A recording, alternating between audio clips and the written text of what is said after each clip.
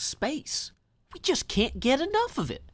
Howdy, y'all. Joe Hills here, and I'd like to talk to you today about my recent visit to NASA's facilities in Huntsville, Alabama.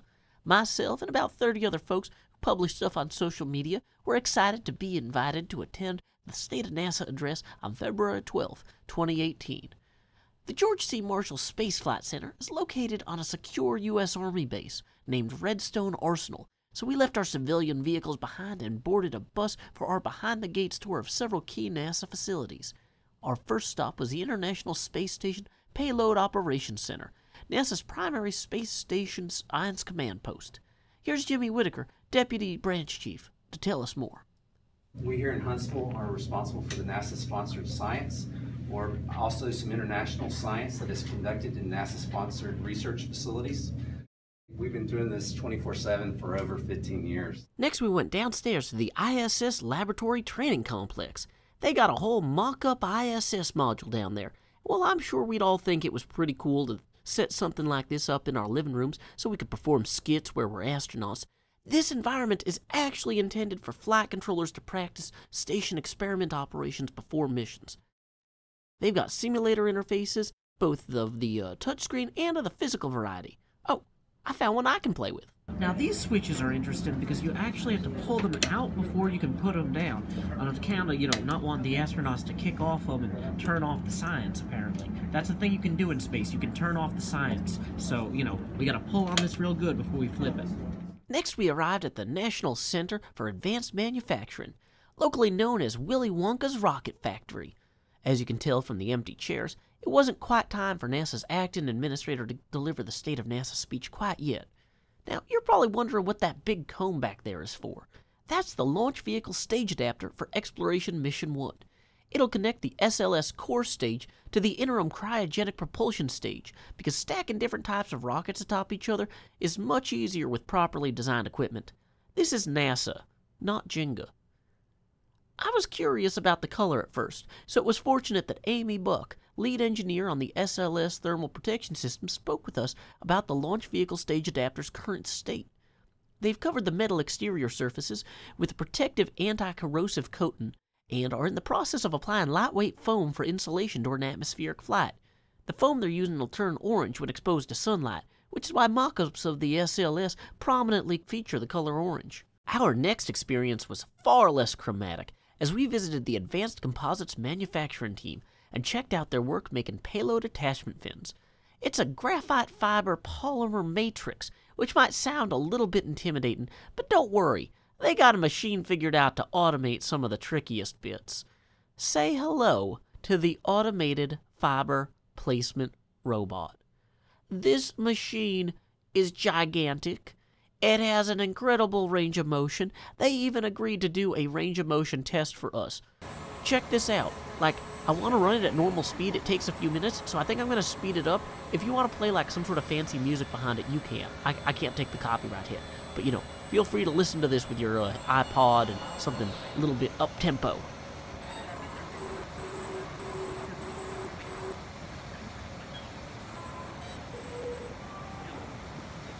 Isn't that just the coolest thing? It's crazy awesome seeing something this huge actually work in the real world. It's mind-blowing. So cool. Just next door was additive manufacturing, where they can turn a dream and a CAD file into a plastic prototype or an electron beam melted piece of flight-ready titanium hardware. I don't know what this is, but it looks really cool. And it doubles as a mirror. So you can just put this in your bathroom where the wall is above the sink and then make this stuff. It's effective. Of course, you can't go on a NASA tour and stay ignorant long. The engineers quickly informed me that these are mock-ups of pipes that'll be used in the SLS. The red material is the actual test component, and the white material is a dynamically printed support scaffold that can be easily dissolved in a large tank or pulled off with pliers. They did not have a large tank that we could dip these things into at the time, but, I believe them. After lunch, we were seated for the State of NASA address. You can find a full transcript for yourself, so I'll just hit the big points. Robert Lightfoot took the podium to roll out the 2019 NASA budget. $19.9 billion US, an increase of $400 million over fiscal year 2018. The SLS will take us to Mars by way of the Moon and we should expect to see a lunar orbiting habitat with more announcements and specifics on that soon. We should expect lunar prospecting rovers. Don't know exactly what they're going to look like yet. We got a lot of interesting work underway, and it's going to be a very interesting decade, so I'm looking forward to seeing how all that pans out. After the State of NASA address, we got back on the bus to visit the current home of the actual Orion Stage Adapter flight hardware, which will contain 13 CubeSats that serve as the secondary payload for SLS Exploration Mission 1. I realize I've been saying SLS all this time. That's the Space Launch System. That's that big rocket there. This room I'm in now is especially tall because it was used for the Saturn program.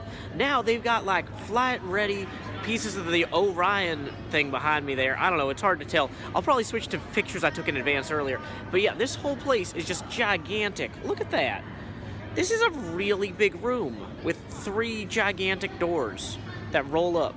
Like, I don't have a use for these in my garage, or a garage, but it's impressive. What you see behind me here is actual flight hardware for the Orion mission. They have made it very clear we are not supposed to drop our phones inside of it. We also had to put like little booties on our shoes. I guess so our shoes don't drop their phones inside of it either. Shoes can be so irresponsible. So each of those trays is designed to hold a CubeSat, which is not necessarily cubically shaped, although they are made up of volumes of 1U cubes. These are all supposed to be about 6Us. 6U sounds pretty good, but there's got to be a better way. Well, let me tell you, in that very same room, we also had the chance to see the SLS Block 1B, which will use those graphite fiber polymer matrix parts we saw earlier for payload attachments on Exploration Mission 2. EM2 can shed the 6U volumetric limitations of EM1 and deploy 12U and 27U CubeSats as well. I'm looking forward to hearing what kind of things they launch in there. Should be pretty interesting. We've seen how CubeSats will get to space, but what will the next space habitats for humans look like? A lot of the details are a work in progress, but NASA knows they'll need to fit on the SLS, so this mock-up is being constructed to be the same radius as the SLS core stage. They're also working on new, more flexible attachment systems for experiments and equipment, like the grid you see here, to replace the rigid rack-based system used on the ISS today. Another interesting note is that on the ISS, the crew quarters are on the outside of a central corridor, but in future deep space habitats that'll lack the protection of Earth's upper atmosphere, the crew will sleep as centrally as possible to minimize radiation exposure. I mean, I would. Just below the test habitat was the VEL, Virtual Environments Lab. The VEL tests to ensure processes are human-compatible, both during construction and flight of NASA equipment. They use motion tracking and virtual spaces to determine things like, if a person has to crawl inside something and turn a wrench, how long can that wrench be? Is the task even humanly possible? They also mentioned that the Oculus was a great tool for their experiments, but Facebook keeps changing the drivers and breaking their processors. It's reassuring to me personally that Facebook gives everyone the same headache they give me. Thanks, Facebook. Human testing is very approachable because it's performed at a human scale. The next testing we visited, however, for the SLS core module, is designed to test the forces that 8.8 million pounds of thrust will apply to the segments of the SLS.